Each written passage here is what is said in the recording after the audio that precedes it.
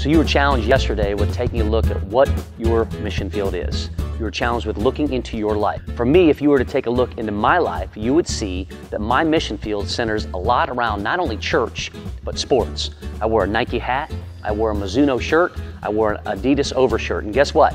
Those are all sporting things. So you will find me on a field or you will find me on a court. So where is your mission field?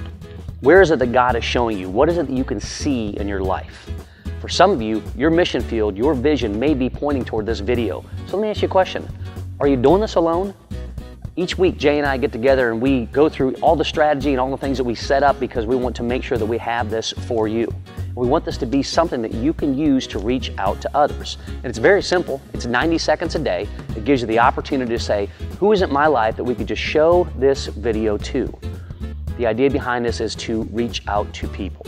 And hopefully you are using this video as part of your mission field. But there's got to be more to it. Jesus wants you to grow with people more.